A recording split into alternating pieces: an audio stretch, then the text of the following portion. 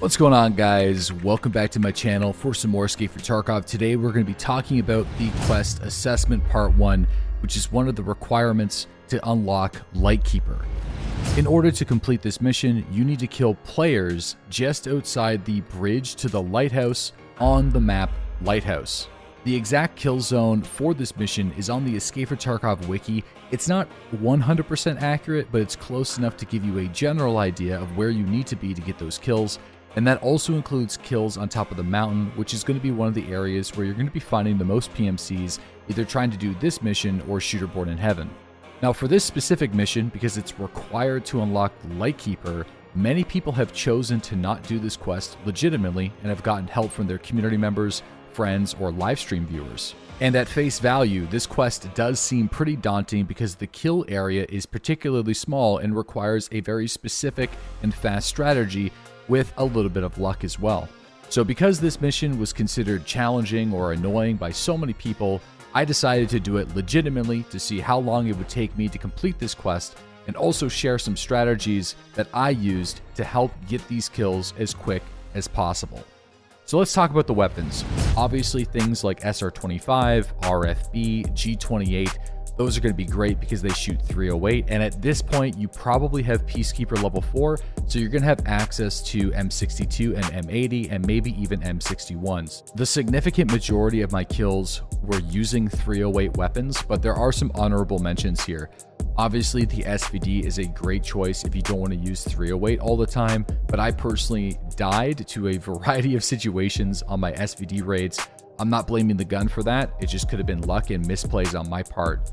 Another great choice is M995. I used it with an AK-101, and these are going to deliver some amazing headshots. Just super crisp, very accurate, and incredibly reliable. The only catch is the ammunition availability is pretty low, so I was only able to get a few kills before I ran out, and that was basically it. Because I enjoyed the M995 round, I tried 545 BS for the similar idea for headshots, but because there's going to be a lot of situations where you're going to be fighting players at 200 meters away, the round actually let me down in one specific situation where the player was beyond 187 meters, which is the maximum headshot distance for that round. And they were able to tank a headshot, survive, and leave the area. So I did lose a kill because of that.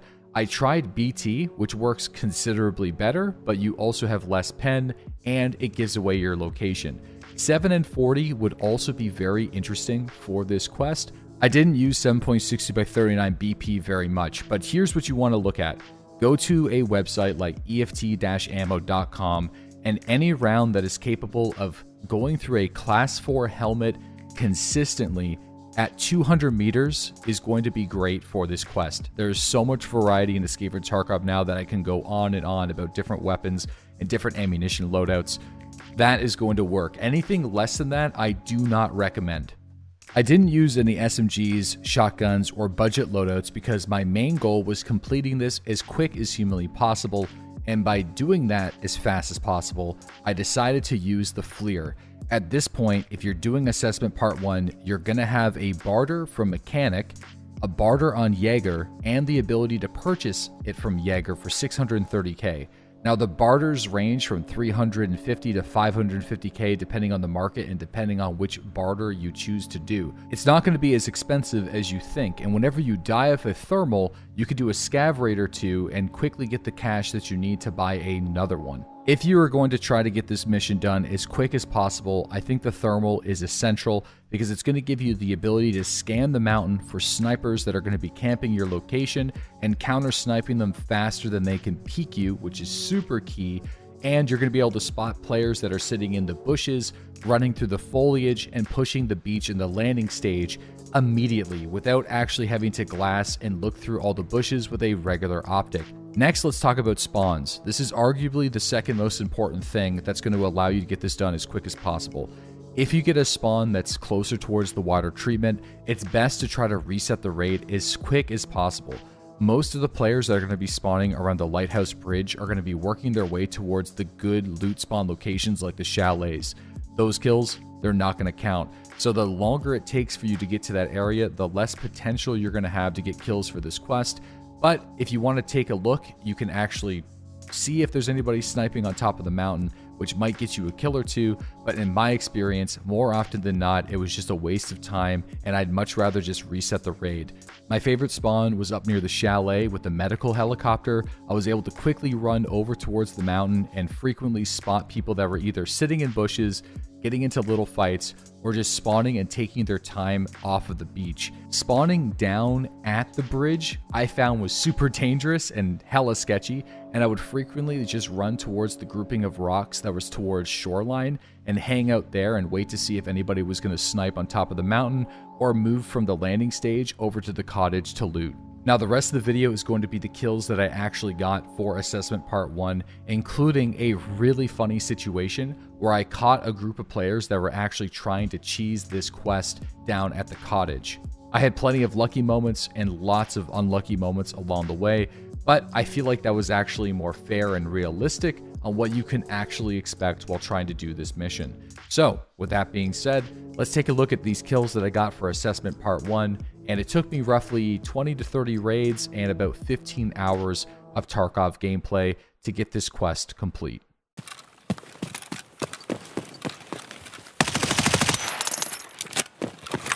I don't know if that's going to count, but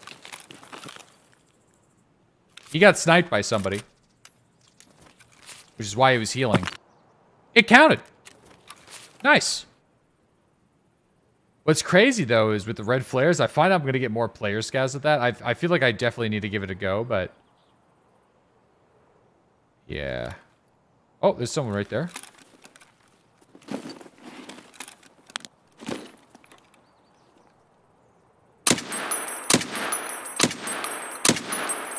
There we go.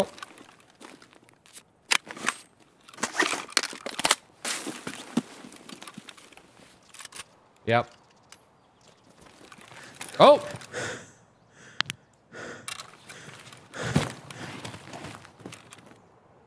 It's like there's an actual guy down there.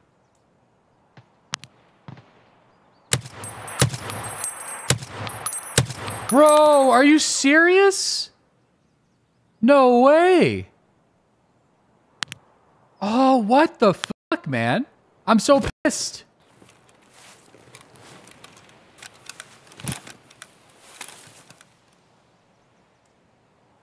He's probably healing up. Too bad I couldn't, like, spot... Oh, there he is.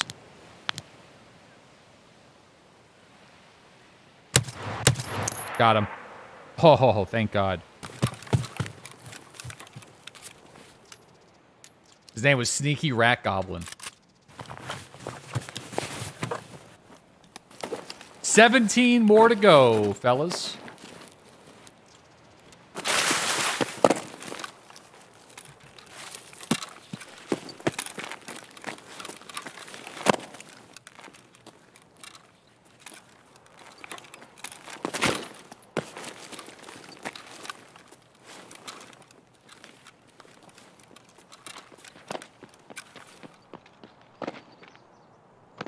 There's a guy up on top of the mountain.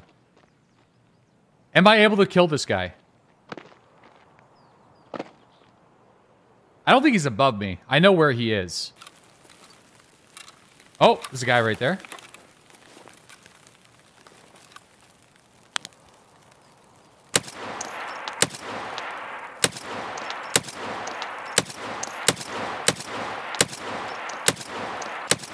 Jesus Christ. One tapped him. Wait a minute. Actually, that could have been a player scav. Oh, fuck!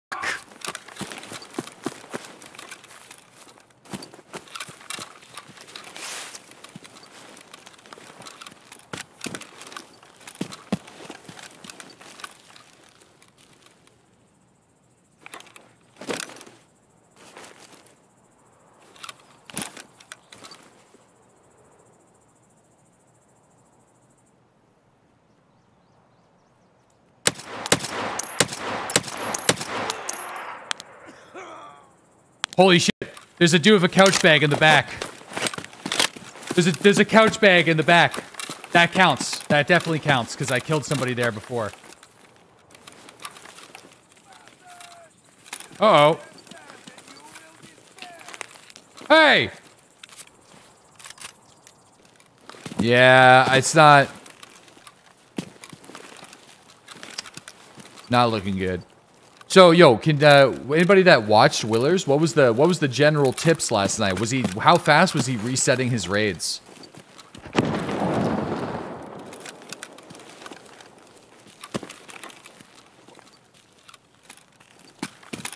Very fast. Instant.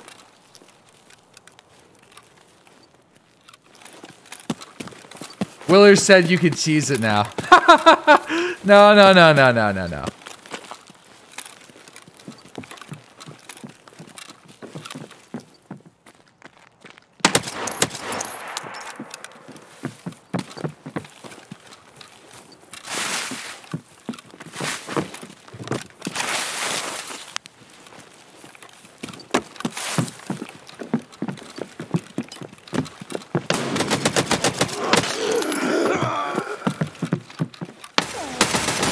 Oh my god, what the fuck?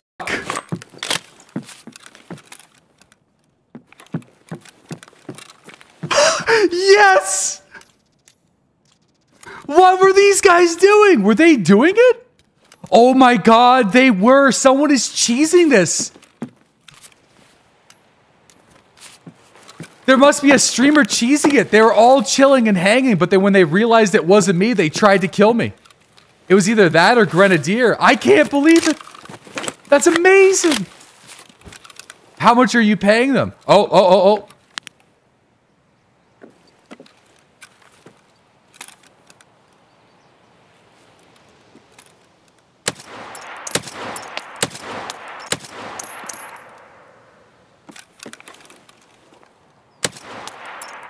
That's the streamer right there, I imagine. Oh.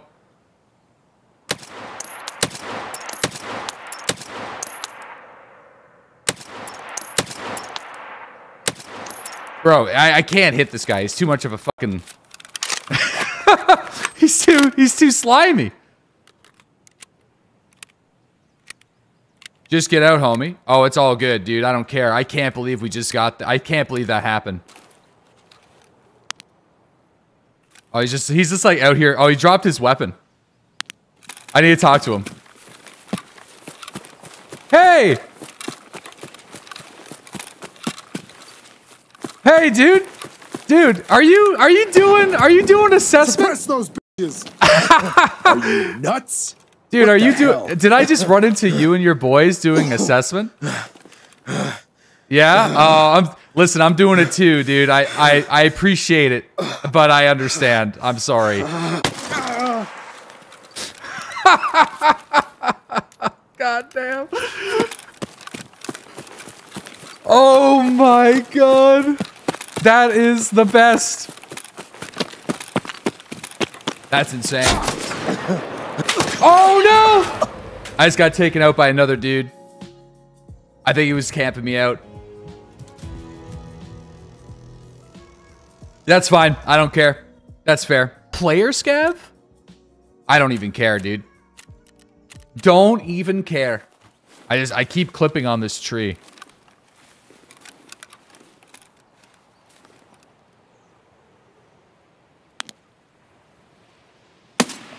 Got him.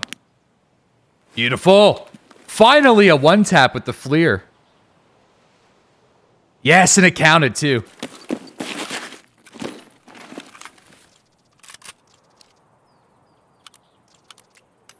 Oh, I feel like this dude was actually just doing Shooterborn in heaven.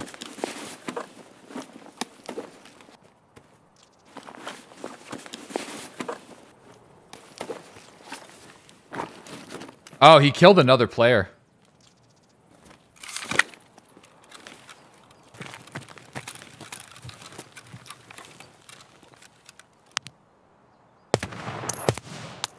I think I just got one.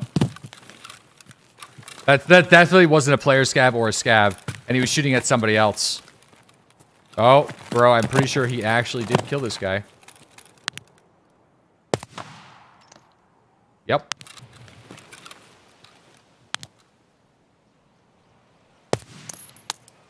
Now, I'm pretty sure that's a scav. I'm pretty sure. It wasn't. It was a PMC. Yes! We got another one. This guy... Ooh, that was a great shot by that guy. I gotta say.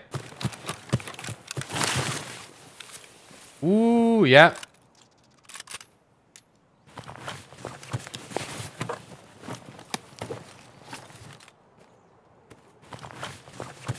I love how that guy's name is Judd TTV. Judd again? Nah, Judd doesn't have this name. But that's kind of weird that I killed a guy named Judd again. Oh. Okay, so...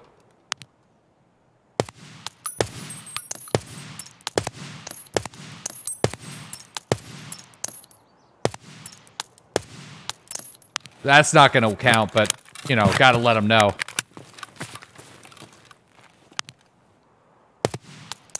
That might count. I'll check it after.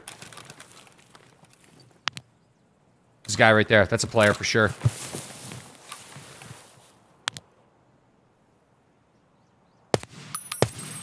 Yes! Chat. Yes! Boys, we're on 13 out of 20 right now.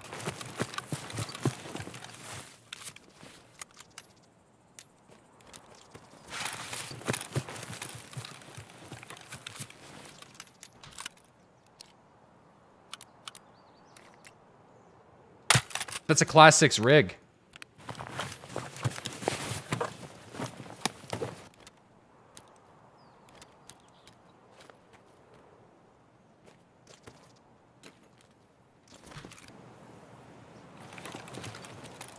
Yep, somebody is playing the mountain. My last bear kill for counteraction, boys. We got another one, fellas. Okay, so that's a player scav, unfortunately, chat.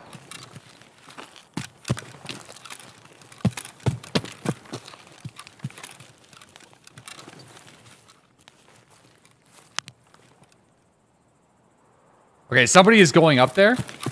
I think there's multiple. So that's good. That's good for me. They were moving towards...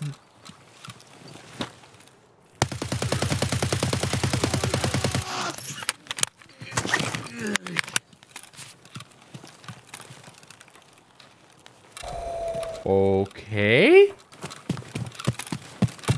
He had a fucking Taz. His name was Chad.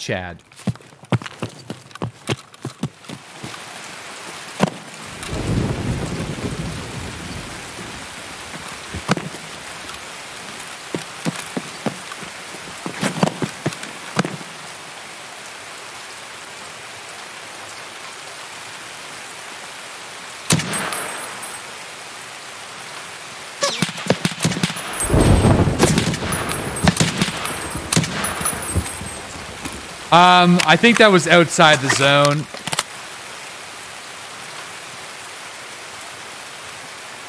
It was in the zone. It was in the auto zone. Oh my god, I cannot believe it. Bro, that's like right on the edge. Oh, he's level 55. Oh, I feel like I gotta get out with this guy's stuff. This guy's really geared.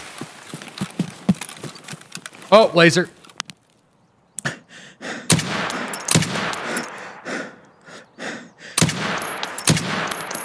Okay, I'm out of stamina.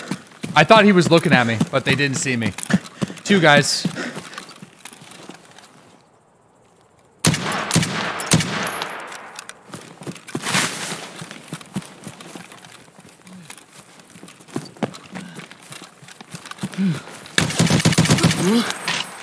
Oh, no way. I went for the guy that wasn't medding first.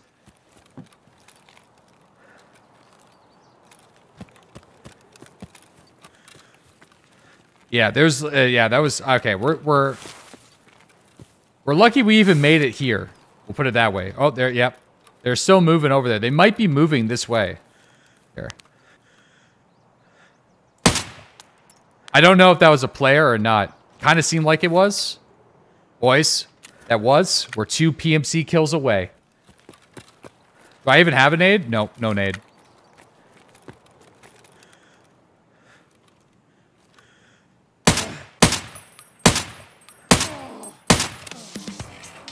Okay. That's... Should be another one. No. Oh, yeah, it was. It was. It was. No, no. We're 19 out of 20, boys. We're 19 out of 20.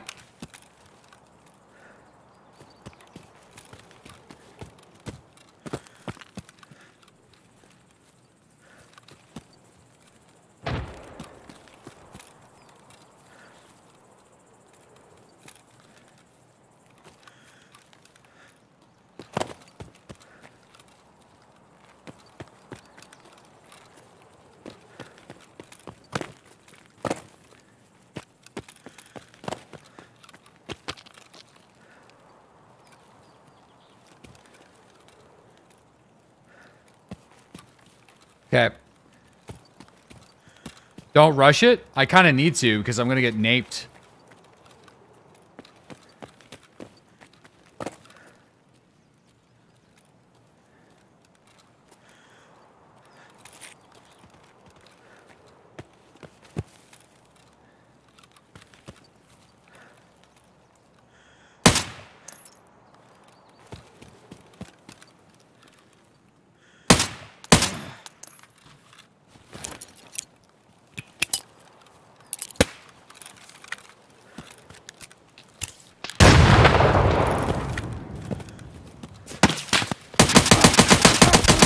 Yes! There's a player shooting at me from behind. Actually, I actually don't know where this guy's shooting at me. You can kill me! I got assessment done! No idea. Doesn't matter. Enjoy it. Well, let's just say some of those kills weren't the most glorious or skillful, and especially the way I died at the very end. But I'm happy to get this done within a short period of time. It took me just over 2 sessions to get all the kills I needed for the mission. And I also am excited that I can share with you guys some of the strategies that I used to get this mission complete, and some of the weapon choices and optical choices, as well as the spawn position and kill positions that I used to kill PMCs. Also, I wanted to give a shout out to my man Willers, who was in my chat. He was also doing his mission legitimately, and we shared some strategies and some thoughts that worked out quite well, in my opinion. And also, I just want to say I got nothing against the people that cheesed this mission. I understand tasks are pretty lame and boring sometimes, and people just want to get through them as quick as possible.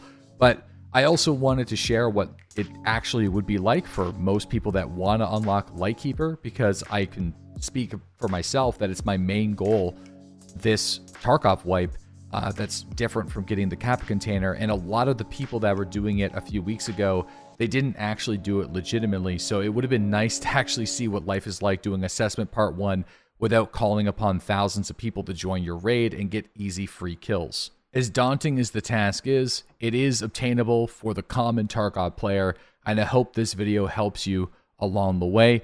Let me know what you think in the comment section below. Definitely subscribe here for some more Escape for Tarkov videos. Check out the live stream Monday through Friday starting at 7 a.m. Eastern Standard Time, and I'll catch you all in the next video.